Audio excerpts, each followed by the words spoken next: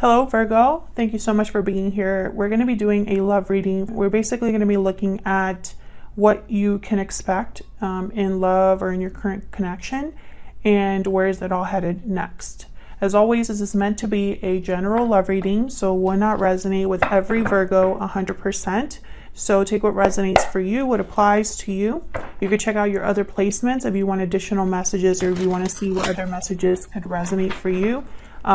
Check out the description box. I have all of the playlists for each sign linked there. So let's jump in for Virgo.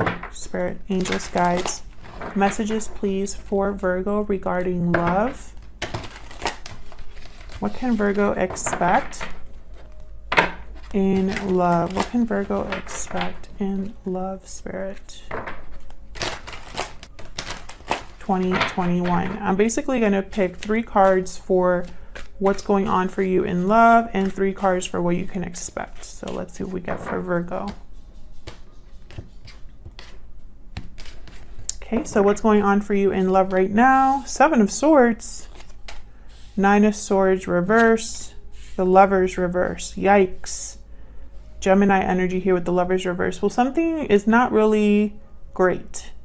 There could be a disconnect between you and another person.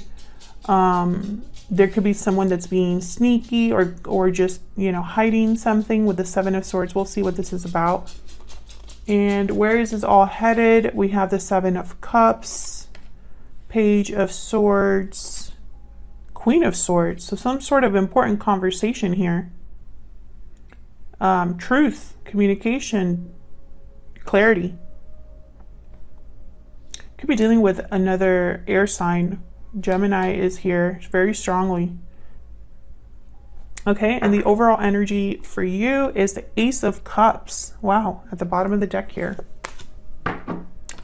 So there's love. There's love. So what's going on here with everything else?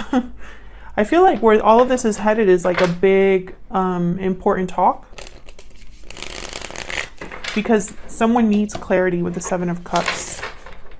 Okay, can we get clarity, guidance, please, for Virgo? What does Virgo need to know? Okay, so let's start with this Ace of Cups, the overall energy. I mean, I kind of already know what Ace of Cups means. This is a lot of love, new love. So let's see if we can get some, I want to get clarity on the overall energy before I jump in. Wow, 7 of Swords wants to come out again. I'm going to take it just because it's already on the board. Spirit, tell me about this Ace of Cups. What can you tell me about this Ace of Cups? It's like someone's being sneaky about their emotions, their feelings here. Wheel of Fortune. Tell me about the Ace of Cups. What can you tell me about the Ace of Cups? Oh, I got 2. 7 of Wands and the Strength card. Leo energy. What fell here? Queen of Cups.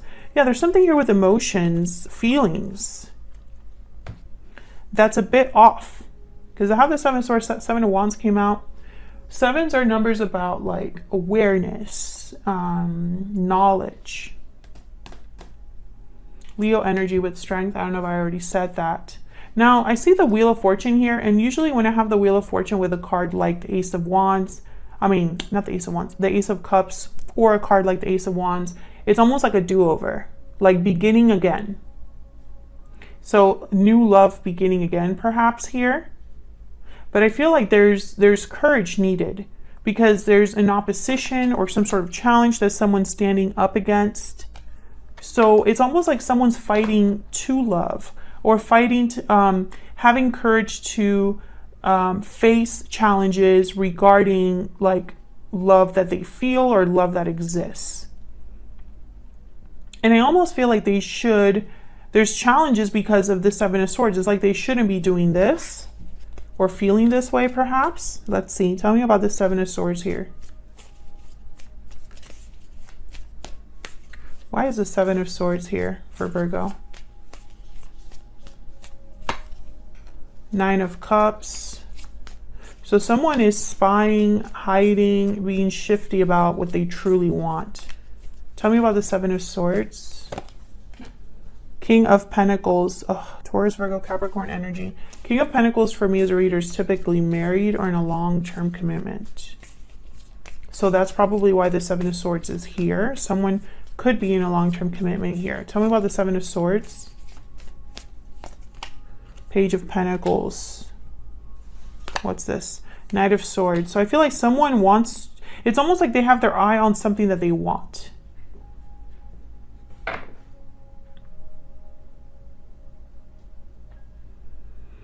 But I feel like they shouldn't be wanting this or desiring this. This is an energy I've picked up for other signs. Libra had an energy similar to this.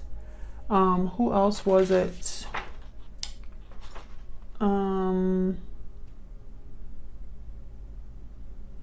What was that other reading? Scorpio. I recently did a reading for Scorpio. Yeah. This is secret. There's the High Priestess that just fell out of the deck. This is not something that this person can do in the open. Whether this is you, Scorpio, or someone else. You want something secretly that you shouldn't be wanting. Why is the Nine of Swords reverse? Oh, I got two. The Magician and the Hierophant. Taurus energy here. So someone's overcoming their fear, their anxiety about manifesting happiness. Let me just look at the deck. Split up. Okay. Four of Wands, Eight of Swords. So there could be somebody that's tied up regarding home. I mean, we do have the Ten of Cups and the Hierophant. So this very well could be somebody that's married. Tell me about the Lovers reverse. Why is the Lovers reverse? The Hangman. So I feel like even though there's a disconnect in a partnership, someone's still there, stuck possibly, or stuck even though there's like a breakup or a separation here. Tell me about the Lovers reverse. Yeah, Queen of Pentacles. King and Queen of Pentacles are on the board right now. There's Death, Scorpio energy at the bottom of the deck. So I feel like there's someone that is in a connection perhaps that's long been over. Or long, like it hasn't been working for a long time. What's with the Magician? What do they want? What's the desire, the goal here? Tell me about the Magician. Five of Wands, Temperance, Sagittarius energy. So I feel like this is someone that wants to balance something out, resolve something, resolve conflict. Okay, so they're trying to fix something, balance something that's not balanced.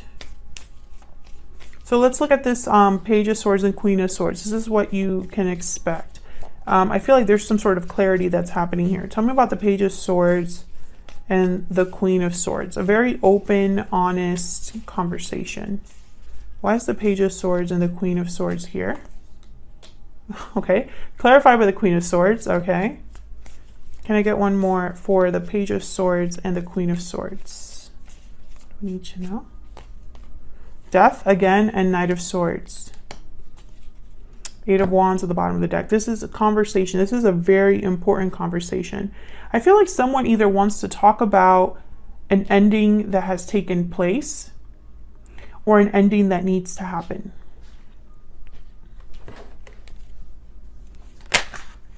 Yeah, there's the World. Tell me about the Death card.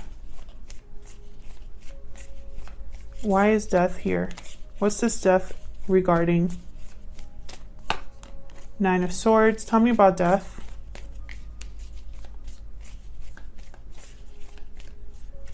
Why is Death here? Six of Wands. Empress. The Fool. So this is definitely all about a new beginning, a new cycle. That's why the Wheel of Fortune, that's what I said, that this could be starting over again. Someone that is starting over again, starting a new cycle, but it's because there's an ending that has taken place. I feel like the Empress is here to symbolize what's new, what's growing, what's being created. New abundance, new love. I mean, the Empress, this could represent a person, a particular person that someone values greatly, but I'm not really seeing that as strongly. I'm picturing planting seeds in a new garden. They want success here. And there's worries, anxieties about having success. And that's why the Seven of Cups is here. I feel like this is someone evaluating their options, trying to figure out what to do. Not sure what they want to do. Tell me about the Seven of Cups. Why is the Seven of Cups here? Yeah, Four of Swords. Someone's thinking long and hard before they act. And they're going to communicate before they take action as well. I don't see any cards here specifically about someone taking action. I do see the Page of Pentacles, which is kind of like an offer, but it's more like a promise. I see the Hangman, so I see someone not doing something. I see the World and the Fool, you know, that showed up earlier, which is, you know, symbols of new cycles, new beginnings. And I do see death, ending something. But I feel like this is someone that's trying to figure out their next steps before they do them. King of Swords came out. Can I get one more, please, for the Seven of Cups? Four of Wands came out again. Page of Wands, yeah. I feel like this is someone that wants to think really long and hard and maybe get information with the King of Swords or have conversations before this Page of Wands, before action. And it's funny because there's not a lot of wands here. Number one, Six of Wands, Five of Wands, Seven of Wands, Four of Wands. None of these are action cards, except for the Page of Wands. It's the only one. And the Magician. I forgot about the Magician. They are doers. But I feel like this is someone that's, with Temperance here, is almost like this is going to take time. Whatever they're doing is not quick. So this is kind of what I'm seeing. I'm seeing that there's some sort of disconnected partnership here that someone is already in. Whether this is you or your person. Someone's in a connection that's not going anywhere. Someone's overcoming fear in order to go after what they truly desire. Nine of Cups. And they shouldn't be desiring this. That's why it's a secret desire. Seven of Swords. They're going to have to fight back against different challenges in order to get this new beginning that they so desperately seek. And this new beginning is going to require an ending of some sort. And what you can expect is in the near future, there's going to be a conversation that takes place about this ending and new beginning, about the changes taking place. I feel like after this conversation happens, there's going to be events that unfold with this Page of Wands. Something that starts to happen, some action that someone starts to take, right? That's what I'm seeing. And it's going to be difficult for someone. Nine of Swords. Someone needs to overcome their fear. They need to be strong to do this. Because I feel like they shouldn't be doing this for whatever reason. You know, it takes a lot of courage to go after what you truly want versus what's most comfortable or what you've just always done. That always takes courage. But I feel like someone is drawn to the idea of what they can have in this new cycle. What can grow here? What can manifest here? So that's what I have for you, Virgo. I hope that this resonated for you. I hope you enjoyed the reading. If you did, hit that like button, subscribe so you can see more readings from me. And I will see you all in another video very soon. Take care.